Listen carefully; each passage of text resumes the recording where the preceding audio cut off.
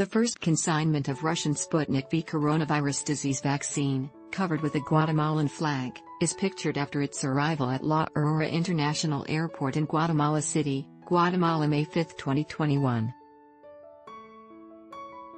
Guatemala's presidency, handout via Reuters. The WHO chief took on so-called vaccine diplomacy on Monday, slamming countries for using COVID-19 jabs to gain competitive advantage rather than engaging in true cooperation to end the pandemic.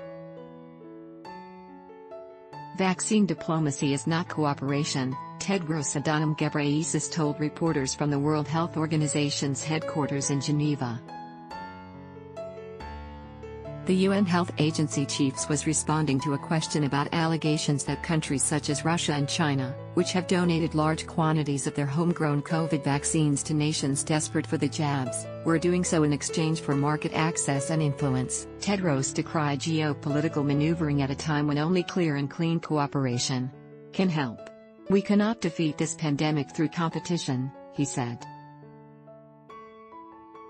"If you compete for resources, or if you compete for geopolitical advantages, then the virus gets advantage.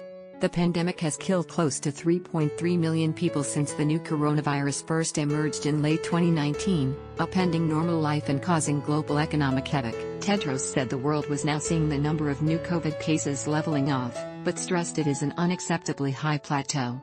He pointed out that there were more than 5.4 million new cases and nearly 90,000 deaths reported globally last week alone, with numbers still soaring in India especially. And while rapid vaccination programs have allowed a number of wealthy nations to start taking steps towards normality, the virus is still surging in many countries and concerns are growing about global vaccine inequality.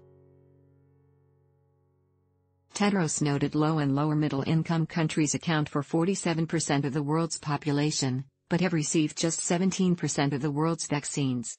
Redressing this global imbalance is an essential part of the solution, he said. But he insisted that even countries with broad vaccine access and seemingly declining outbreaks needed to remain vigilant. "We have been here before. Over the past year, many countries have experienced a declining trend in cases and deaths, have relaxed public health and social measures too quickly, and individuals have let down their guard, only for those hard-won gains to be lost," he said. Related video, Adblock test, why?